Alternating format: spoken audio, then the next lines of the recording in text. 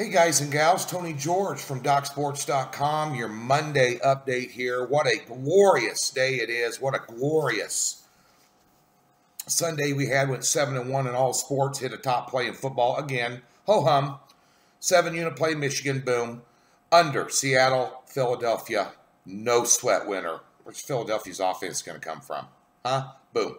We're going to do an NFL Sunday recap, go over some of the games real quick and just give you some reactions. The NFL line report will be out tomorrow.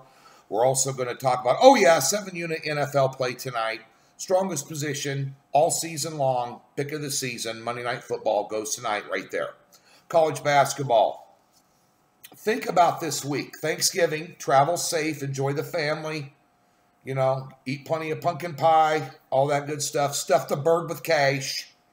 It's that week. We've got college basketball tournaments going on all over the place. From Hawaii to the Cayman Islands. Four college basketball picks today. Get on them. 3-0 sweep yesterday. Got it done. 5-2 run. Let's get it done. College basketball.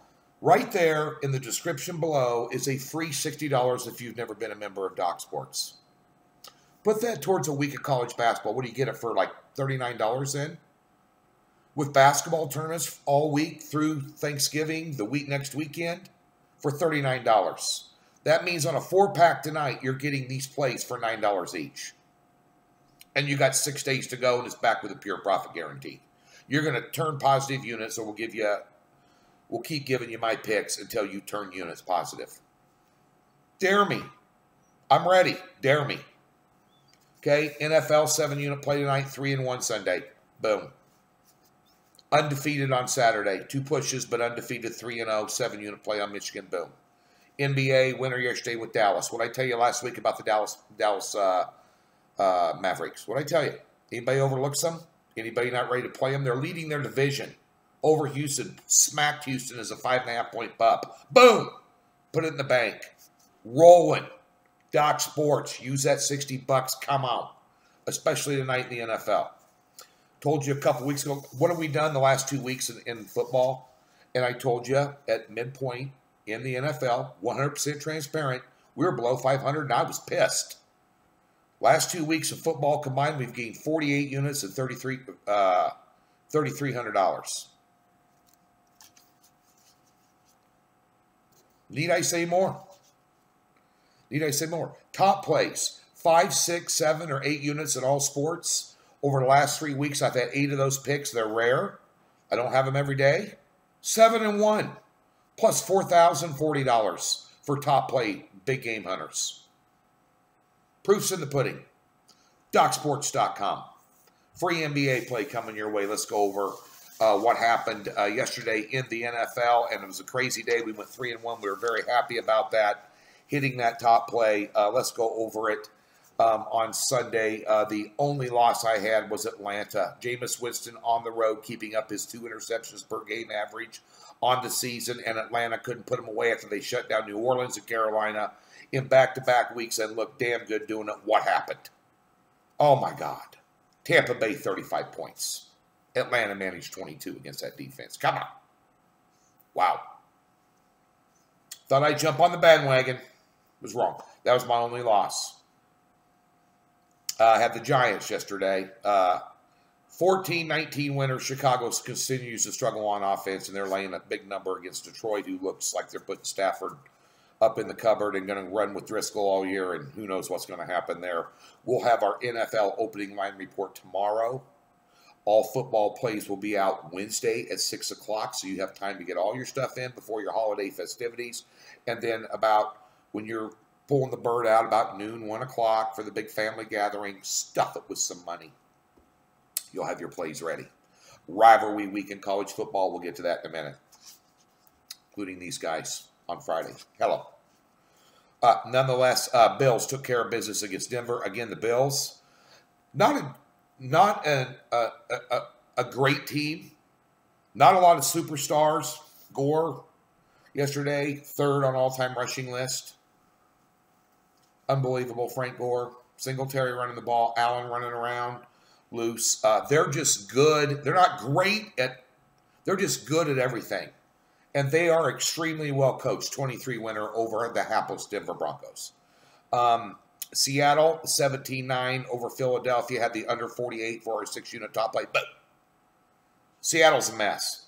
I mean, Philly's a mess. Wilson should have had 4 touchdown passes in that game. Between overthrowing or guys dropping passes, should have had 4 touchdown passes. I'm glad he didn't because we had the under big. But I don't think Philadelphia would ever scored. Philadelphia's a mess. They're beat up on offense. Their line's beat up. All the receivers are out. The ones that are in there are dropping passes. Wentz looks like a shell of himself, missing 10-yard passes by a mile. They're just not in sync at all. Philadelphia's an absolute train wreck. And Seattle, 6-0 on the road, just continue to win games. And Russell Wilson, despite not having a good game, did enough to win. Miami, Cleveland. Cleveland got it done, 41-24. A little surprising to me. I did take the Dolphins in one of my 3 Circa or Westgate contests picks yesterday. They did not get it done. A little surprising there. I thought Fitzmagic would play well against them. And Cleveland finally put together a game. Odell Beckham, Jarvis Landry had a couple big plays against his old team. You know, they just rolled them. Carolina, New Orleans. New Orleans, what happened to the vaunted defense? All we're talking about, the vaunted defense. Drew Brees does what Drew Brees does with 2.5 minutes left in the game when you give you the ball. He goes down and he wins it. Just like Tom Brady. Some of these guys, these old veterans, give them the ball, they go down the field methodically and just beat your ass. And that's what they did to win that game. Surprising, though, they were laying a huge number. A lot of guys like Carolina yesterday. Good for you. Let's talk about the Jets. Jets, 34-3. What? Gruden, let me slap you. Adam Gase just coached your ass off with less talent. Coached your ass off, beat it badly. Now you're a 10-point underdog to Kansas City at Arrowhead this week. Good luck. Good luck. Wow. Kansas City already blasted you once this year. That was just a poor performance by Oakland. Poor coaching, poor execution. And again, John Gruden, poor coaching. Just absolutely unbelievable. And the Jets, since Darnold saw ghosts, have ripped off 3 straight wins after that. Yeah. Dangerous team right now. You never thought you'd say that this year, did you? Taking on the Bengals and the Steelers. Steelers put in the duck at halftime, got rid of Mason Rudolph, who was not a starting quarterback in the NFL. The duck, Hodge, actually, he'll probably end up starting this week. That took care of the Bengals by 6 in an ugly fashion. The Bungles continue to find ways to lose games. Yeah, it was a push there if you liked Pittsburgh. Here's one for you. Tennessee, Jacksonville, Tennessee, 42-20. 7-3 halftime, 42-20 final. Scored 52 points in the second half. 28 unanswered right out of the gate in the first 7 minutes, third quarter, Tennessee. If you're not looking at Tannehill's numbers, you better start looking. Because he's playing excellent football for Tennessee. And this is a team I'm still trying to figure out, but they're capable. And Jacksonville, since they put in Minshew magic again, whatever Foles has done there, since he got back, has destroyed all their chemistry. Just saying. Destroyed all their chemistry. Detroit, Washington with Haskins gets a win over Detroit. Hello. There was a crap load of money on Detroit earlier this week. A crap load. Scott Spicer and I did the videos of percent of tickets written, percent of money bet, biggest money bet in Vegas this week, which was the Jets, by the way, and they did win. Wow.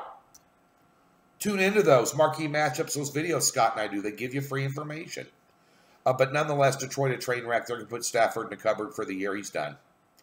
You know, why risk him with a crack back? Why risk him? Just put, you know, Driscoll in there and see what happens. I mean, that's all you can do. Wow. And they're playing Chicago. T-Day. Oh, boy. Green Bay, what happened? This was the game. I wanted nothing to do with this game. I took the over last night for a free play. And by the way, free play stunk this weekend. 0 for 3. Sorry about that. We were on a huge roll. I think we were like 6-3 our last 9, something like that. We'll get you a free win in the NBA tonight, get you a winner, and get back going on those free picks. Because us winning free picks is important to me. 760 game sample size, 59.7% on this video since June of 2017. Fact. So we like winning free picks. Nonetheless, this was a game I sat back and I said, you know what? This is a good barometer with Rodgers and company coming to town, and Rodgers can neutralize a good defense as good as any quarterback in the league, and they absolutely beat the living dog piss out of Green Bay. It wasn't even close.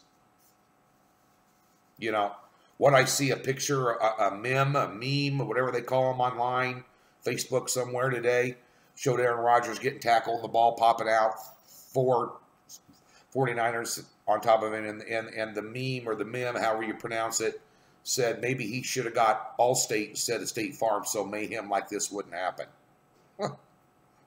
Pretty fitting. San Francisco's the real deal. I cannot wait till they play Seattle again, round 2, up in Seattle. That's going to be one of the best, most epic games of the entire season. Could be a preview of the NFC Championship game. Maybe Saints, maybe Vikings got something to say about that. Just saying. And finally, Dallas, New England. New England is winning with smoke and mirrors. Now, I had New England and Seattle in a 2-team 6-point teaser yesterday, so I was happy to see them win. But the Cowboys, there's a list of issues there. A lot of it has to do with head coaching and coaching in general. Some horrible play calls. Garrett's always been a crappy clock manager, and I am not going to fade, even though they covered the number, or right at it. I'm going to tell you right now, I am not going to ever fade Bill Belichick against Jason Garrett. Ever. Nonetheless, they get it done 13-9. Crappy weather conditions. I bet the under yesterday when I saw the weather report in the morning and they were broadcasting from the field.